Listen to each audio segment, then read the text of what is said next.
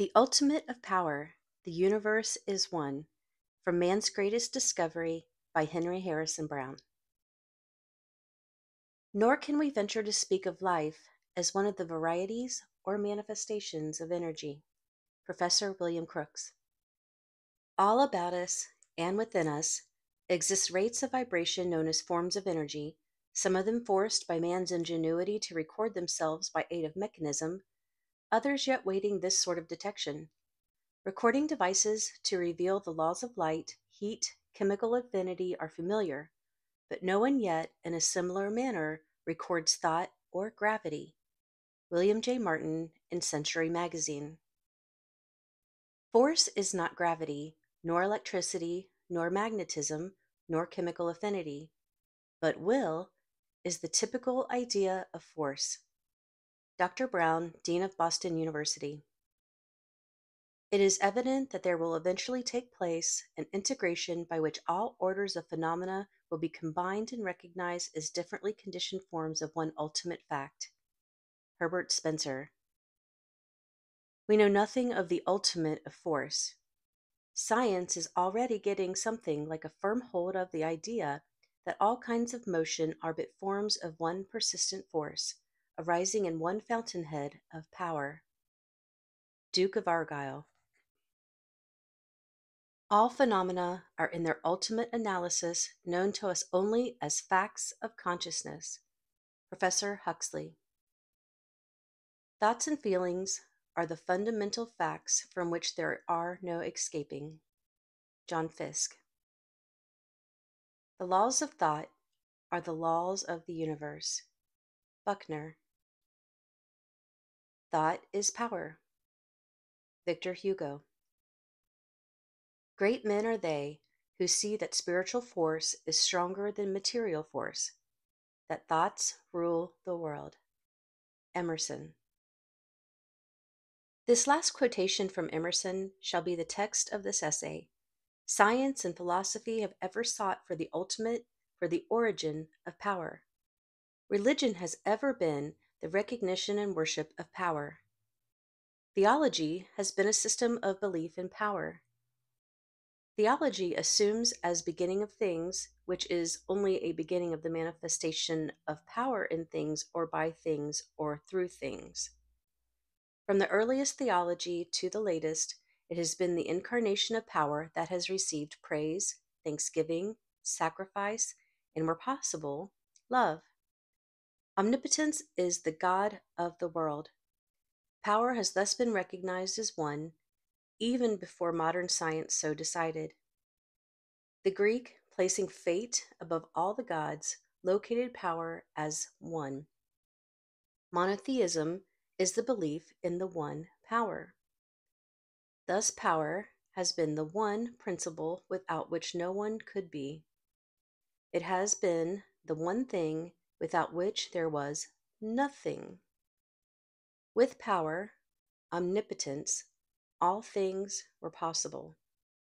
Hence, in the ideal, power has been the chief and the prime constituent. To subdue, to create, and to exercise power has been man's ambition. For power is life, and life manifests in power. So much power, so much life.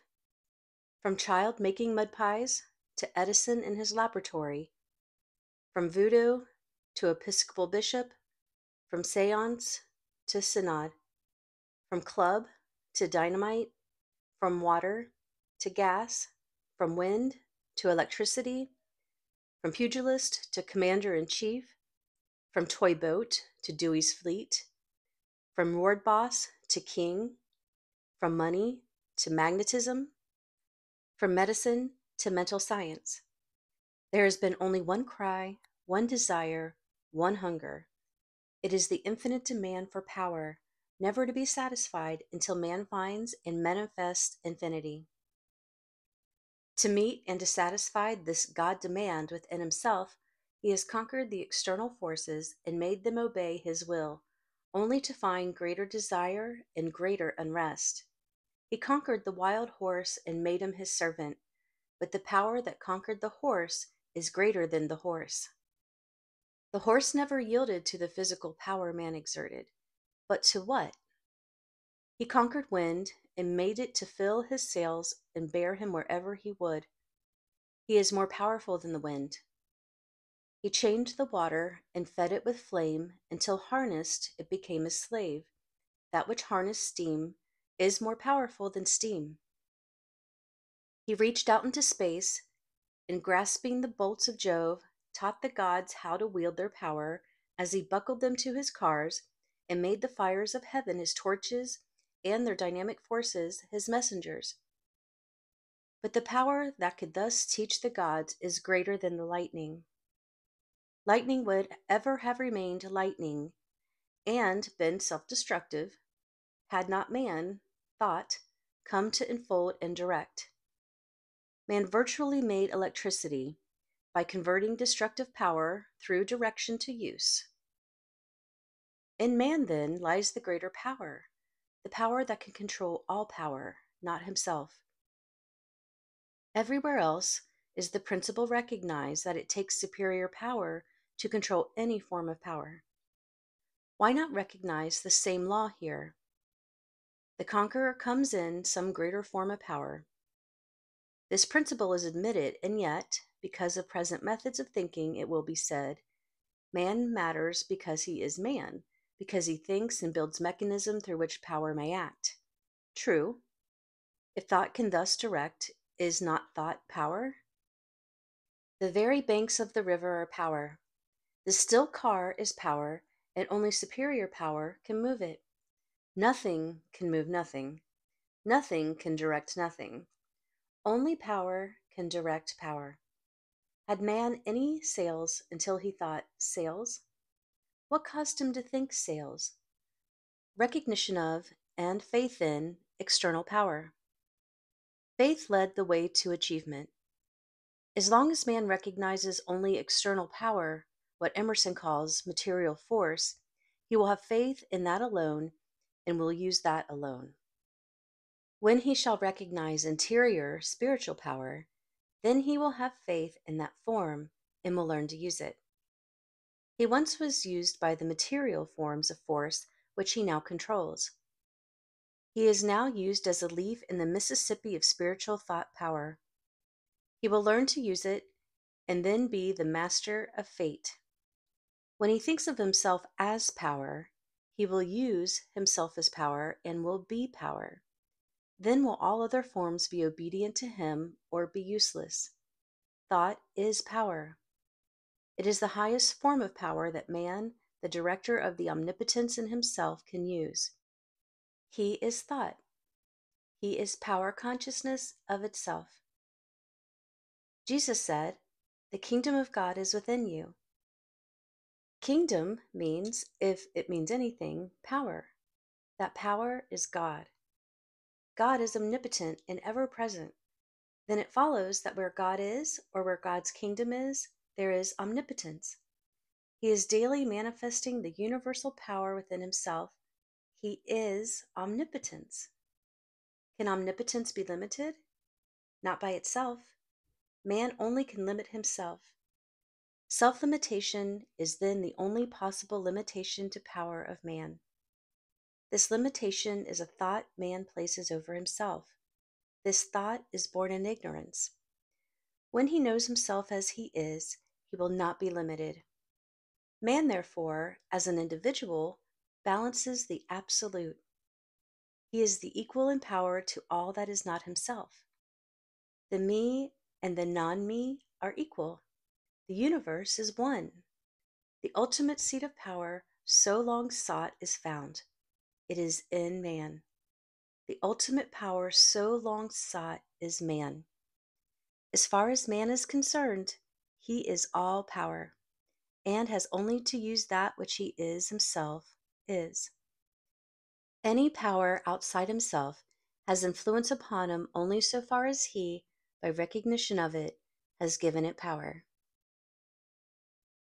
He confers upon things their power to harm. He is master and can still every tempest by his peace be still when he comes to know himself as soul. Ignorant of his heirship to the crown of life, he yields himself a slave where he should reign as king. He manifests all his power in those fundamental facts of fisk, thought, and feeling. He can control all that is not himself, and also himself by those laws that Buckner calls laws of the universe, for they are only the laws of thought. Since man can control thought, he is the master of the universe and a law unto himself. His universe is his body and his environment. He is as supreme as his individual universe is God in the absolute universe. That will, of which Dr. Brown speaks, is the persistency of force, the law of crystallization, the survival of the fittest, the descent by heredity, and all natural laws of science and philosophy to which man now holds himself responsible and to which he will be slave until he shall, as an individual, control by his will the undifferentiated will that is manifesting through him. That integration, Spencer prophesies, is made as a fact by man's greatest discovery. It is demonstrated daily by the facts of telepathy and mental healing. To assume, as in the common belief, that all man can do is to direct physical force, or to relegate, as does Professor Crookes, life to some other origin than that of the ordinary force, is to limit man to the use of external force, and this to the neglect of himself as force. It is to shut the gates of the kingdom. Lift up your heads, O ye eternal gates, and the King of glory shall come in. Who is the King of glory? Man. Man recognizing himself as power. Religion and science are now so wed by this discovery that hereafter they are one. One in the recognition of power, and all power as one. Why am I thus positive? Because as surely as the early electricians saw that they were dealing with power and felt then all the possibilities it held for the future, so do I realize the possibilities of thought when directed, as it can be, by the conscious will. Not long ago, I blindfolded a boy and thought to him, "You will go and touch the mantle." Soon his body swayed, and had he not stepped, he would have fallen forward. He was soon touching the mantle. I mentally requested a young man who did not know that I was going to experiment with him at the time, bring me my clock. He went at once to the shelf and brought it to me. Asking the boy why he went, he replied, "I felt pulled that way." The young man said, "I felt impelled to do it." What pulled? What impelled? Thought is power. It is true that it may be said that I awakened thought in them. If so, thought did the work. That which awakens power is power. That is all I am now demonstrating. Some form of vibration went from me to them. Accumulate enough of vibration or of energy, which is the same, and something must move. A lady requested me to treat her daughter by absent method. I told the girl mentally that she would be well at such a time, and that all pain would leave at such a time, told her to go to sleep and to awaken at such a time, all of which she did. Thought is power. Demonstrations similar to these thousands of teachers and healers are making. Who shall limit the power of thought? Faith can move mountains. Faith is only thought united with and directing all the soul forces. Faith is self-suggestion of power. Faith is a suggestion of the conscious man dropped into infinity of the unconscious. Faith is telling the soul what to manifest. Faith is the conscious power of God. Faith is the power of the conscious God. This concludes The Ultimate of Power, The Universe is One, the third essay for Man's Greatest Discovery by Henry Harrison Brown. If you received value from this video, please hit the like button and subscribe to this channel for more audiobook videos. From the bottom of my heart, thank you for your support. I'm sending you oceans of love and peace, and I'm wishing you success in all of your life missions and purposes. See you soon.